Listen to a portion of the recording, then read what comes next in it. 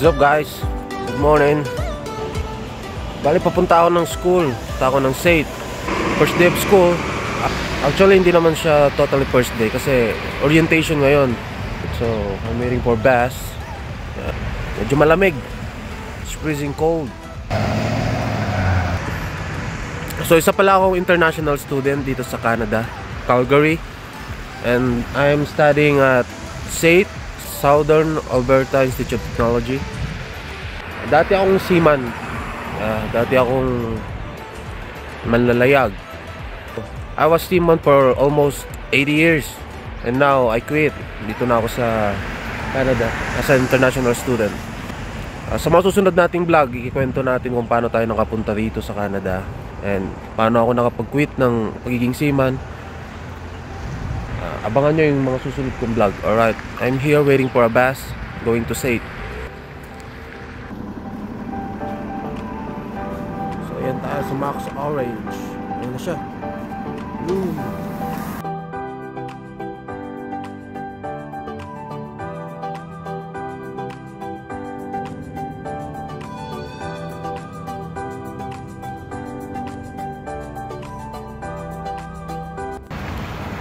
Yeah, so dito na ako sa may SAIT. Yan yung building ng SAIT, oh. Diba? Building pa lang ulam na.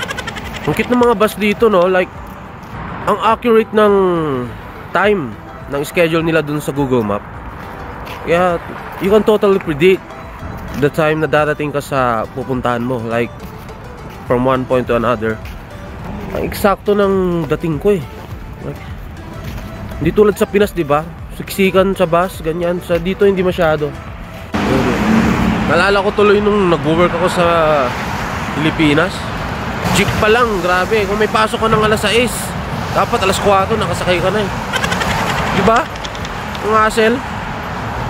Tapos yung jeep pa kailangan punuin, diba? Tapos LRT pa. Alis sa bahay ng naka-white shirt ka. Pagdating ko sa opisina, dirty white na, eh.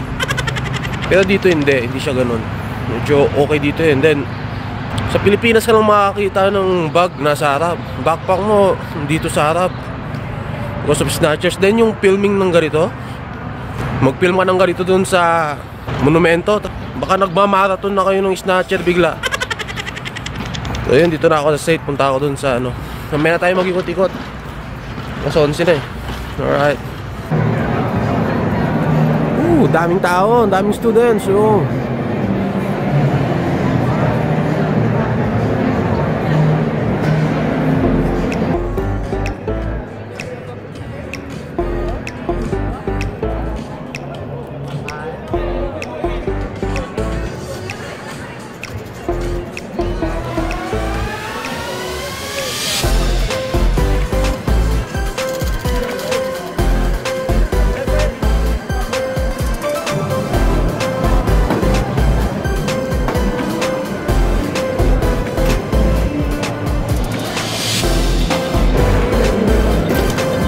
One.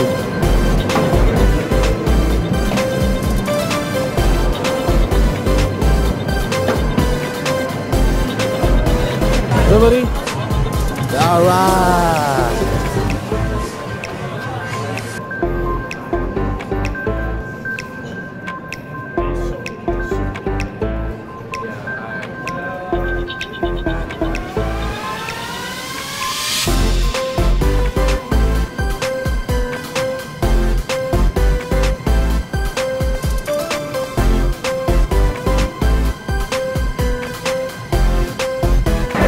Guys, ang daming tao.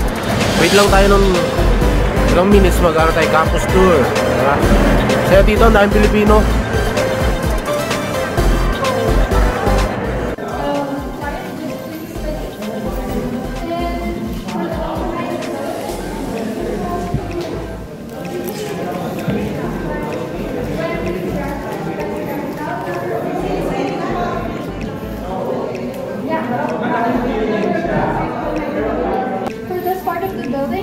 This is the office of the registrar. This is usually when students have payment concerns, enrollment, or just pretty much touch on. They'll ask for your information. And the best thing about it is you don't need to wait for 30 to 40 minutes until your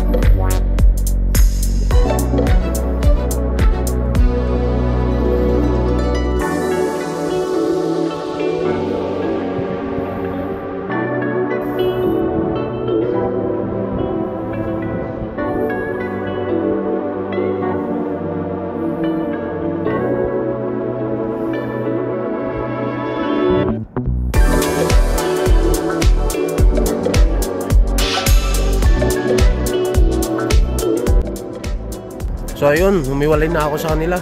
Medyo mabilis kasi. Kaya tayo na lang mag-ikot-ikot. Yeah, right. Ayan yung sitong ganda, oh. Nice building. Yeah. Parang mansion. Parang hindi mo akalaing school to, di ba? Nice place.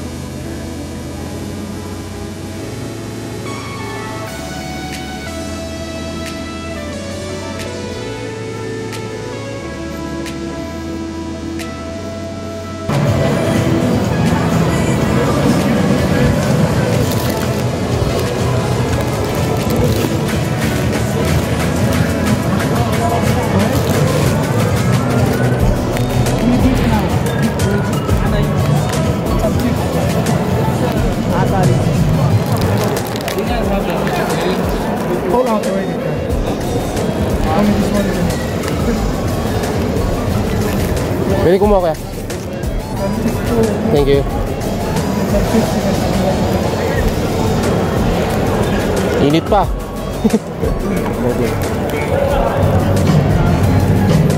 Pre-lunch guys. So, kain muna tayo. Libre yung pagkain dito, ha.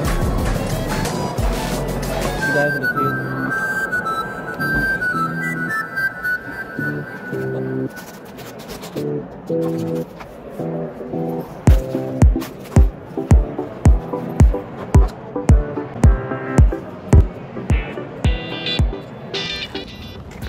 So yun guys, halos naikot na natin yung buong SAIT. Hindi ko na din kasi na video kanina. In-explain para sa akin yung kung paano kumuha ng SIN, health card, applications ng SAIT like Illusion Go, Pulse, then My Pair App. Yun yung sa bus. Yeah, ginagamit siya sa, kasi kasama sa tuition namin ng bus transportation, train, and how to use it. Tapos yung madami pa. Naikot ko na rin yung aking department. So, bali ang program ko palang tinitake dito is welding technician. So abangan nyo yung next vlog natin. Ikwento namin yung paano ako nakarating dito sa pagiging seaman. Dati akong seaman, ngayon nag-quit na, dito na ako sa Canada as international student. Yung mga interested, abangan nyo yung vlog na yun.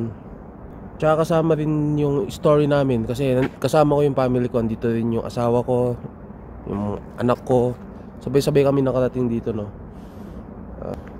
So yun lang, sana may nakuha kayong idea dito sa vlog na to, sa mga magpa-plan na mag-enroll sa SAIT, na pumunta dito sa Calgary. Salamat sa panunood. Please subscribe guys. Okay, bye.